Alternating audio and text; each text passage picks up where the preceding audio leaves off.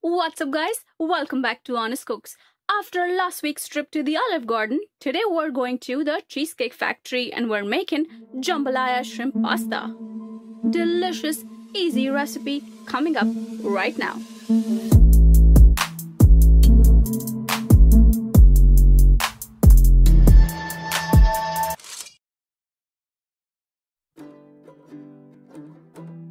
For this delicious recipe, we will be using assorted bell peppers, red onions, diced canned tomatoes, tomato paste, minced garlic, Cajun spice mix, and of course, olive oil. Mixture of chicken stock and seafood stock. We'll also use shrimp and chicken breast. Start by cleaning the chicken and slicing it into thin 1-inch slices.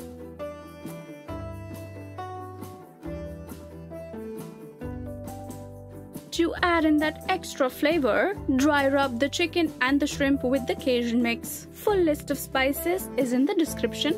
If you're new here, thank you for stopping by. Please take a second and subscribe to Honest Cooks. Alright, let's get cooking. When your pan is hot, add in your olive oil. Chicken will take the longest to cook, so we will add that first. Flip it and cook for about a minute on each side. When your chicken is almost half cooked, add in the garlic.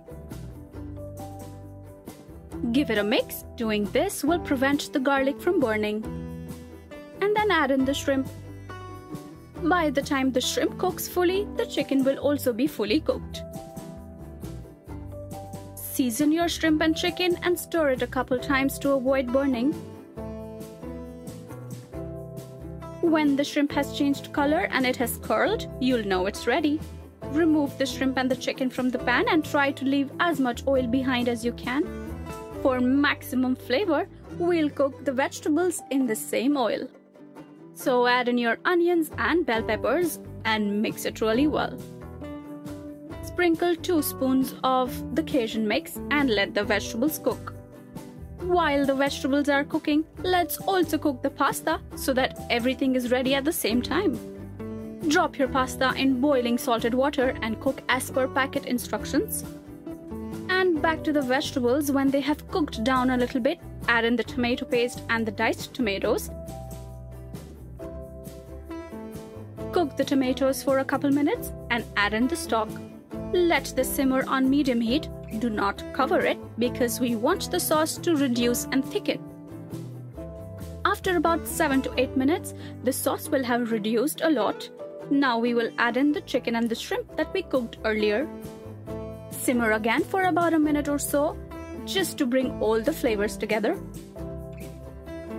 This is the time to finely chop flat leaf parsley, and when your pasta is ready, we are ready to plate. In true Cheesecake Factory fashion, hot pasta on the bottom with scoops of sauce on top. There you go, Jambalaya Shrimp Pasta, Cheesecake Factory style. What do you want to see next?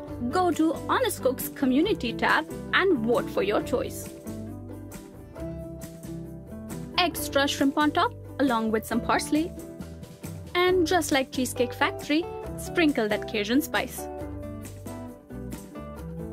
Thank you so much for watching. We hope you enjoyed this video. Please give us a thumbs up and subscribe to Honest Cooks.